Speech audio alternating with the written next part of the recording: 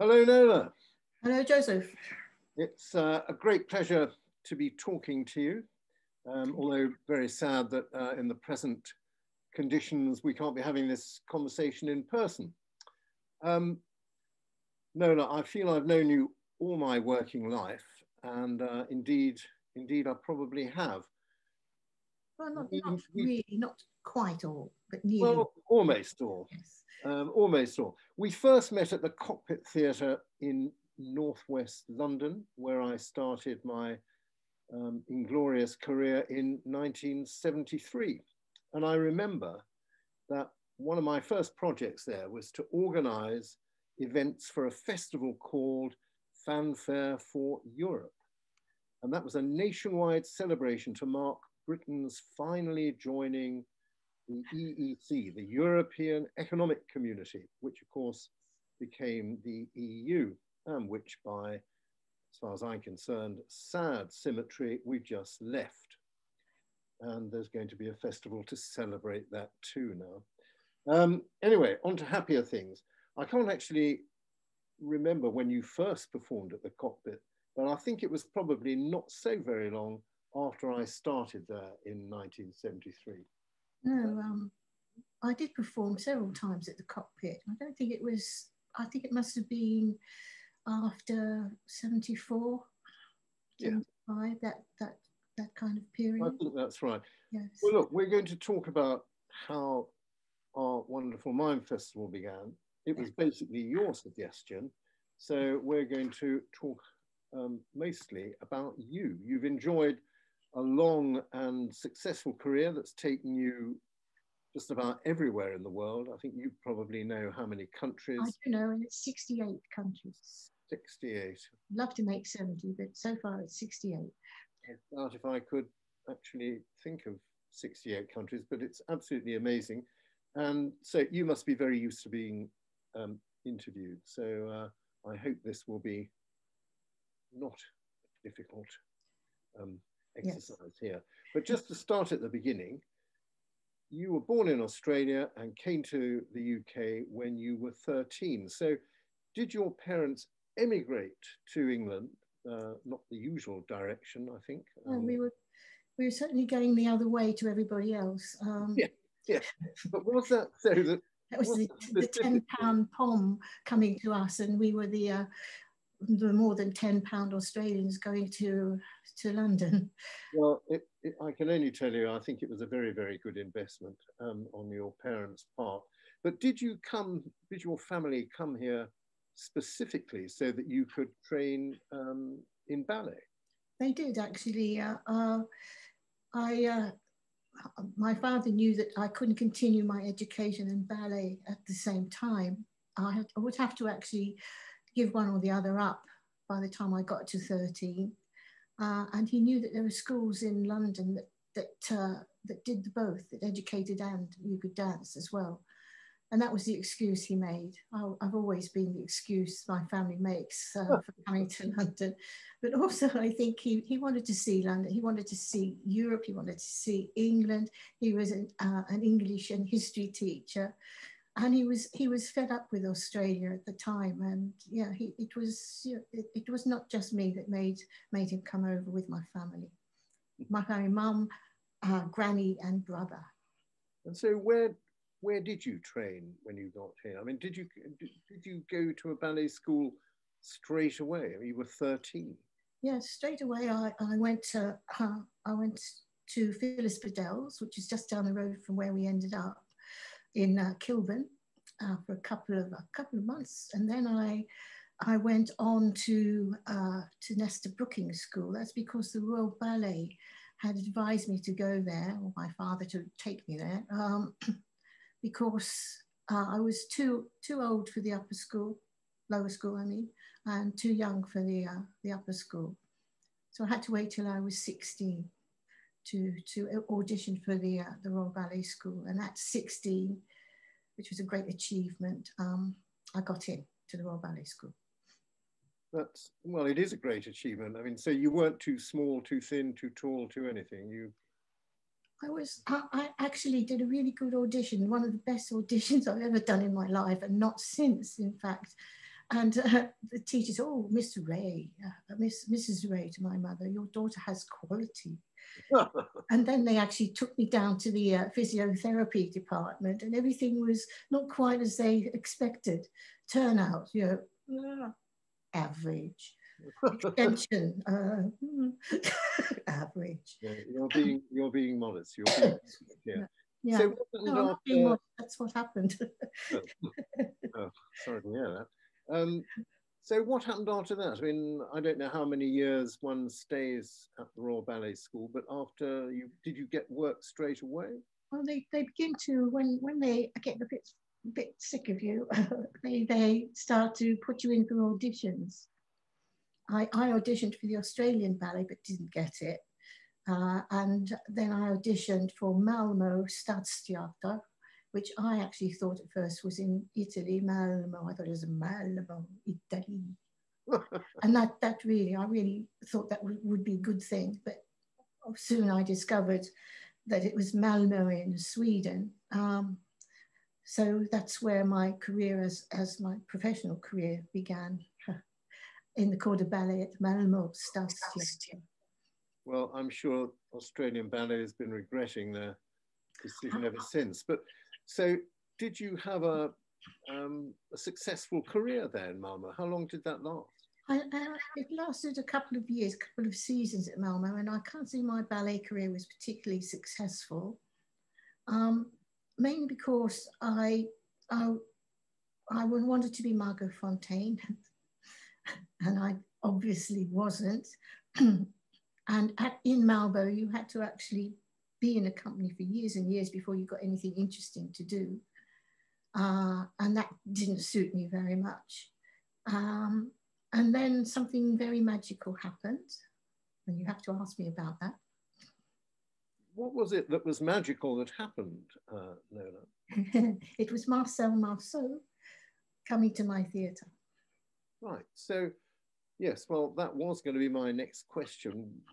When did you decide to jump ship from ballet and become a mime? And did anyone tell you that you should? Was it your idea? And why was that? I'd been told at the Royal Ballet School and before that I was a good mime, and I had talent for that. And when I thought, I don't want to be a dancer anymore, but what can I do that can use the technique of dance, but not the voice? I've had a sort of a hang up about my voice all the time, forever. And mimes don't speak, good. Dancers don't speak, fine. And so that's why I chose mime.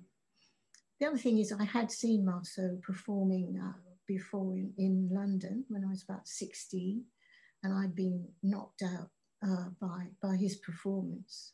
But at that time, I never really thought I would do anything like that. But when that magic, I think it was my mum writing to me, that magic information came that he was opening a school and he was coming to Malmo for one night, I asked him if I could join his school. And he said, yes. So, and I think afterwards I actually asked him why. He said, yes. He said, I couldn't audition you, for instance, as a ballet dancer. I don't know anything about ballet. You don't know anything about mime. You can't be auditioned as a mime because you don't know anything.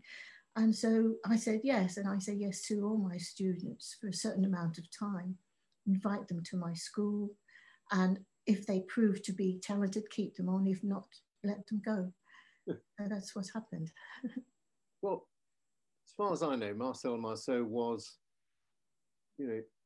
famously busy. He was touring all over the world all the time. So did he actually teach you? And if not, who did? Yes, he did teach. He was there for 2 months. He was also playing.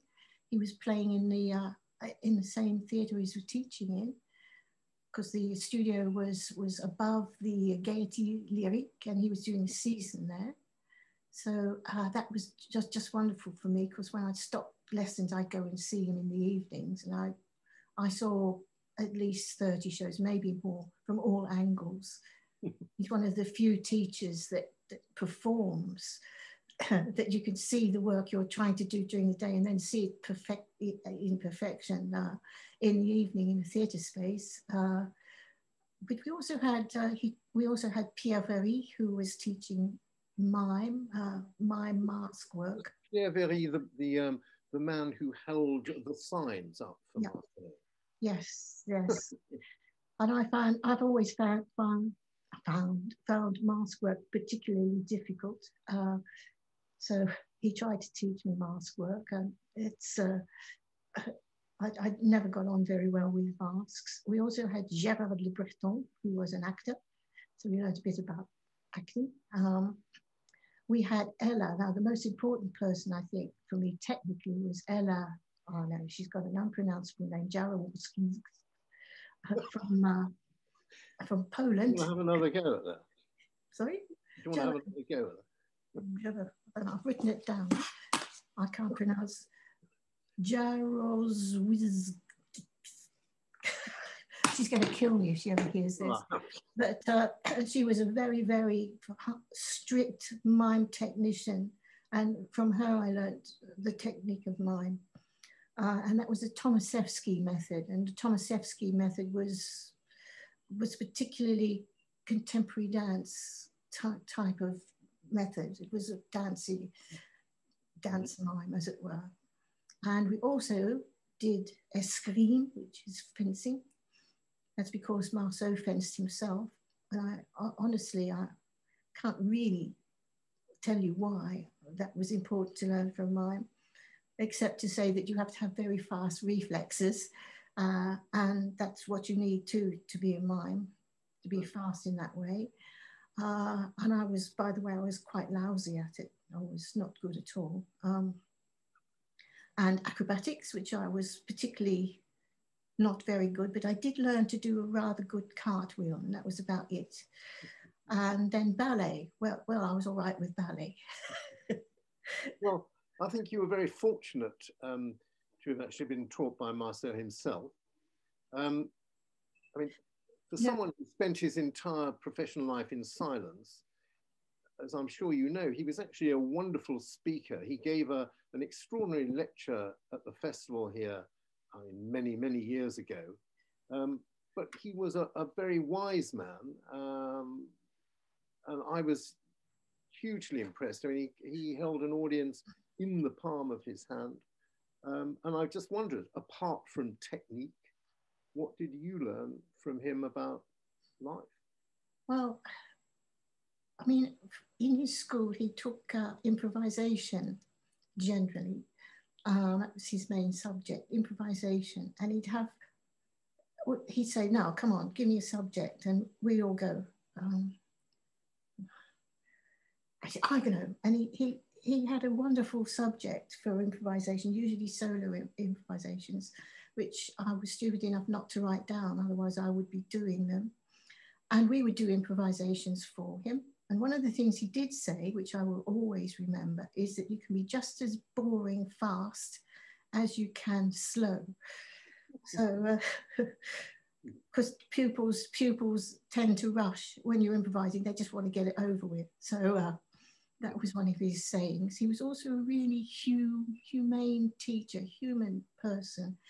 He did not lose his temper with his students ever. Which is pretty good because some of us were pretty bad at mime. He didn't lose his temper. He would always come up after an improvisation and say, I like the way you did that. And that was very nice. Then he'd go, but have you thought of, and off he'd go, and he'd do the improvisation for you. And of course, we were sitting there in complete awe. And he was always wondering whether you were eating enough and whether you were warm enough. And, you know, he was a really, really human person as a teacher. Well, look, last thing about Marceau, I've always found it very strange. Marceau was, you know, in his lifetime, one of the most famous people in the world. You know, when he died, he was on the front page of every newspaper in the world. he was, you know, in the same category as somebody like Muhammad Ali or Nelson Mandela. Everybody knew who he was. Why do people make fun of him? I don't know, but he was, in fact, last century, say that now, the most famous, one of the most famous Frenchmen ever, I mean, of that century. He and General de Gaulle, I think. Why do they make fun of him? He was completely unique. Nobody did anything like him. He had a style which lots of people copied and were very, very poor copies of him. And I think that's why fun was made, not because of him particularly, but because people had seen these awful shadows of him. And he said to me also, I asked him, no, don't you feel a bit sort of angry that some people are copying you, even copying your sketches and copying your makeup and everything? He said, no, what can I do? I'm here to teach you Marceau. I can't teach you anything else. It's up to you after that to come out and do your own thing. And that went in quite deeply, and I decided not to be a small Marceau. No, well, I think that was a very good decision, and that's why you have become a star, because you are not a Marceau impersonator. Okay, Nola, the other half of your company is somebody called Matthew Ridout. Indeed it is. Where did you find such a brilliant all-rounder? And because he's such a modest, self-effacing bloke, can you sing his praises a bit? Can you tell us exactly or precisely what he does? Oh, Matthew, I met him in 1972, and we've been together ever since. Well, now I've got to get my teeth in to say this. Where did you meet him? I met him through Friends Roadshow, which I haven't talked about yet, but that was one of the companies I co-founded with the American clown Django Edwards, and we met up at the City Literary Institute. And we worked out of Oval House mainly, and we toured especially to Amsterdam and Holland, and also to Paris in particular. But Marceau was, Marceau was not involved in that. Matthew was, Matthew I met with that company, and he'd come to join Friends Roadshow as a technician with two of his colleagues to be the technical of Friends Roadshow, first of all. And that's where he learned his trade. And without him, I don't think I would be doing the same quality of show. It wouldn't have the same, well, it just wouldn't be the same. It would be much poorer, because lighting is so important in the show. And the sound, we have quite complicated sound. And for that, I must here mention Peter West, who I met at the Cockpit. And you introduced me to him, and he was our composer for quite a while, and was a wonderful person to work with. But music was very important. You had to have someone who was good at splicing tape in those days and had a musical ear, which Matthew really has. He's very, very musical. Lighting is, as I keep saying, is particularly important. And also we began to get sets. We began to design sets, and Matthew designed all those and made them as well. He's also an artist, a graphic artist, and so he painted the posters that we have. He took all the photographs. He drove the truck. He cooked. And he cooks. I mean, yes. Well, you've been very lucky. He's been very lucky. Yeah. No. So Nola, we met, as I said at the outset, at the Cockpit. You'd been there. You'd performed a couple of times, or maybe more than a couple of times, and I thought you were a marvelous performer, and you convinced me that mime and clown theatre were valuable art forms and potentially really popular, and that they could attract an audience. if properly promoted. I think you were probably telling me that we weren't properly promoting you at the Cockpit at the time, probably right. Well, actually, it was at the Cockpit. It seems that this kind of show, the mime show, did get good audiences, better than most of the audiences at the Cockpit. In fact, this subject was, in those days, interested people. And I have to go back to wonderful Marceau again, because he played in the West End. He'd sold out the season in a big theatre. So it wasn't unknown. Mine was not unknown even, you know, before the festival started. It was known. But there weren't really any other big names or any names really at all. And I remember very well, we had lots of discussions, and in the end, we agreed that some sort of festival or season would be a good way to promote British artists, that it would attract media attention in the way that a sort of one-off performance couldn't, and you know, that in turn would bring in audiences. And I remember that you told me about just such a festival in Cologne in Germany, which was based in a small theatre run by a Czech mime, Milan Sladek, who had he had escaped or emigrated from Czechoslovakia after Russia clamped down in 1968. And that was the Gaukler Festival. And you performed there in 1976. And I went there the following year and found it incredibly exciting and inspiring, and it was very well funded, that was obvious. And it had the backing of the city. That's a far cry from what we could have, I think, at that stage. And it was one of my first experiences, or my first experience probably, of seeing theatre abroad. And I was used to orderly queues and doors opening 10 minutes before start time, and start time being as advertised as being the start time. And it was all very different and a huge surprise. And it was wonderful. And some of the artists I saw there were simply amazing. And I wanted to do something, well, I wanted to create a festival like that in London.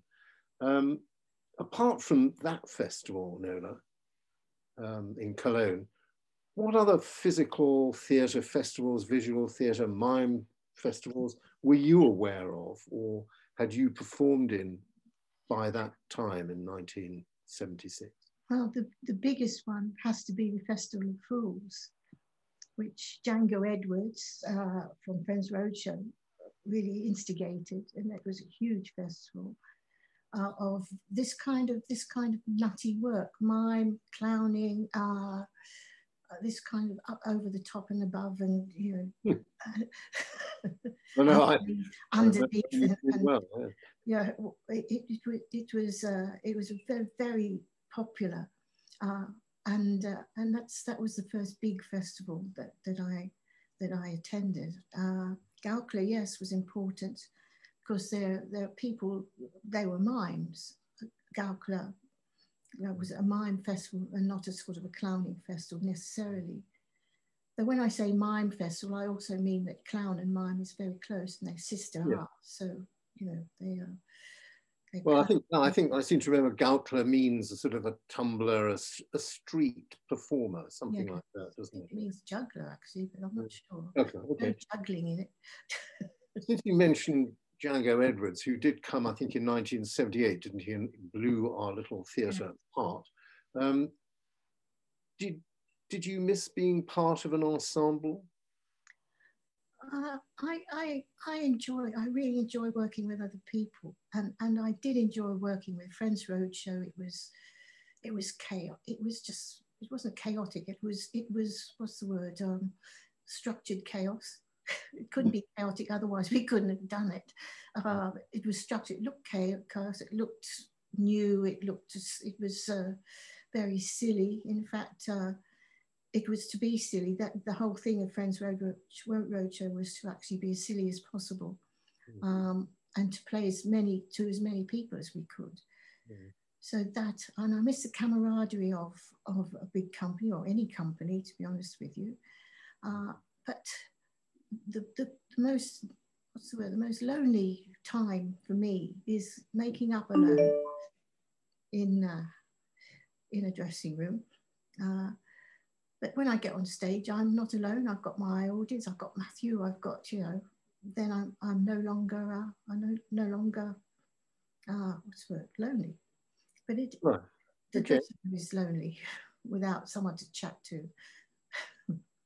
Well, look, the first mime festival, which happened at your instigation, was called the Cockpit Festival of Mime and Visual Theatre. So it wasn't just about mime, and it was, I think we had the subtitle there, Mimes, Clowns and Visual Theatre. It was all planned quite late. It was going to be a one-off, and we decided to make it an all-British affair to promote British artists, as I said. But can you remember how we went about finding performers? I think you knew several people. I'm sure you did. There was Annie Stainer and Chris Harris, for example. I don't think I knew anyone at that stage except you. So what did we do? Did we put an advert out in the stage? Something like that? I just can't remember what we did. We must have done that or something. But I'd seen quite a few performers in Amsterdam, and so I pointed them towards the Mime Festival. So at least half of them had performed in recent memory there in Amsterdam. Otherwise, I think maybe we just asked, or we were asked by people if they could come, and we just, like Marceau, said yes. Yes, well, I remember that was, maybe it wasn't so wise. I mean, most people were extremely interesting and good. We did have one or two perhaps that we might have regretted in retrospect. But anyway, the fact was, it was incredibly successful. It all sold out. And well, I decided to do it again. And I ran the festival pretty much single-handedly for the next 10 years until 1979 at the Cockpit. And then from an arts management company that I'd formed with Stephen Hetherington. And the festival was, you know, after the first 2 years, I think, was taking place in more than one venue. In fact, half a dozen venues by about the early 1980s. And these included the Shaw Theatre, which in those days was a serious, sort of almost West End theatre. The 500 seats. 500 seats, which was 500 seats, indeed. Step up from the Cockpit. Yeah. The Place, which was obviously well known as a dance venue, and very importantly for our profile, the ICA. But I knew that I was getting quite exhausted, and it was a great day for me and for the festival when Helen Lanigan agreed to join me. I think that was in 1987, and we've run it together ever since. And it developed enormously with her contribution. And frankly, I have to say, it wouldn't have survived without her energy and talents, and it still does. Nola, yes. Do you think you should have created a school? Possibly. I think it's. I ask because when it started, you could learn mime in London at the City Literary Institute with Ronald Wilson, who was that's right, yeah, an excellent teacher. And in subsequent years, quite a few mime schools started and were quite successful, some more than others. And some survived for quite a long time. Desmond Jones's school and Théâtre de l'Ange-Fou's school, and quite a lot. And now there's almost nothing again. Any idea why that is? Well, I think some of the permanent schools moved to Berlin and elsewhere, mainly because of the funding situation, I think, as far as I know. And so now we have just courses, mainly through from the London International Mime Festival. Yes. I think it's incredibly important that we pass on this art as best we can. Not to make people great mimes necessarily, because that would be practically impossible unless you have another, naturally, what's the word? Someone who's born to be a mime or a clown, it's the same thing.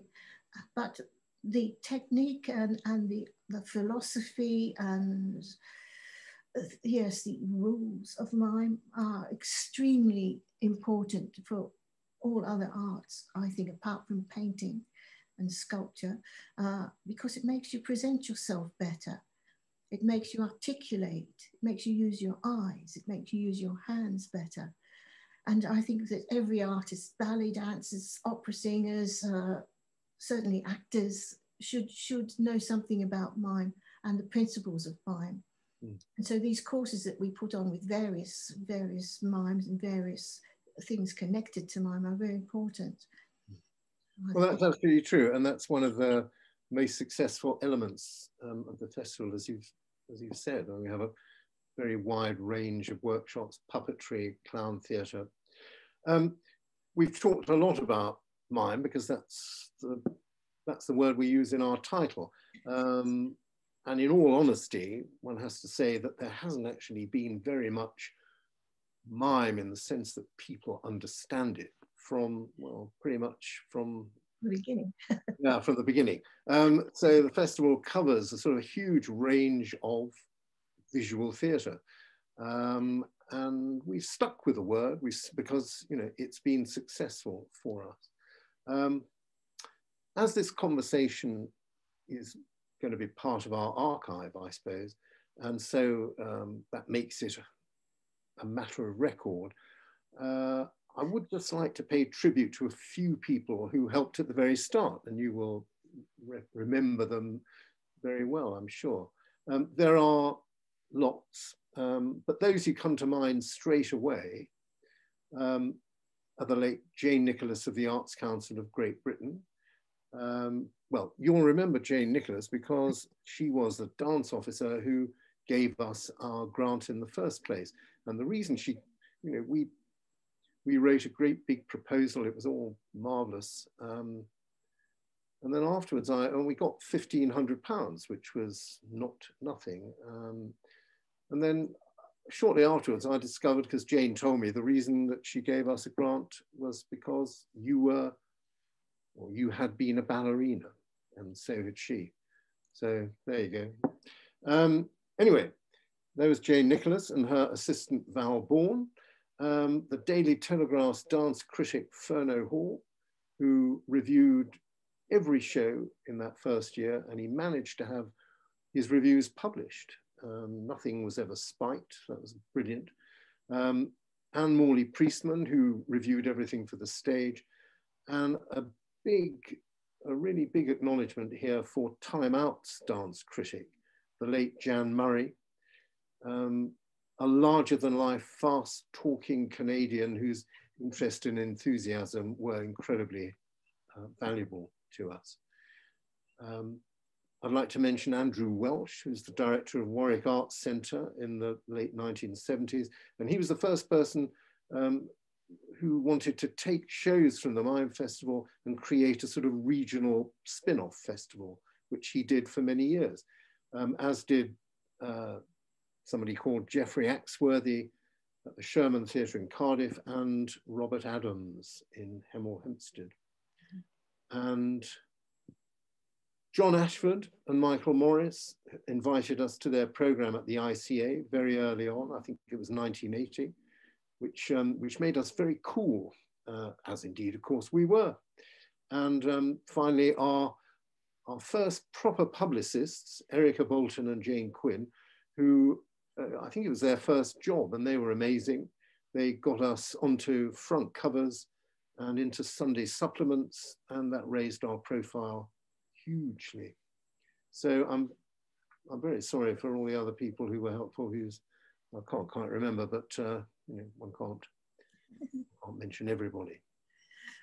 I think you should mention the British Council as well. Very good. You just did. So, well, the British Council presumably took, I don't know what they did for us in the very first year, but they certainly were fantastically helpful in exporting you to, as you said at the beginning, 68 countries. I think you must have been their most travelled, the most travelled British artist of the age. We did quite well actually, but then we were also the cheapest. Only two of us. So, and at one point with John Mowat, there were three of us, but we had no great sets at that time. We didn't have all the material the Royal Shakespeare Company had, so we were pretty cheap to travel. Okay. But we also did shows that people could understand. No, that's obvious. Well, look, Nola, it's been really lovely talking to you. It's very nice to to go back, to think back to the beginnings. I don't think either of us could possibly have imagined we'd be having this conversation, whatever it is, 44 years later, and that this festival is, well, I say, Helen and I say, that it's the longest running, the longest established annual international theatre festival in the country.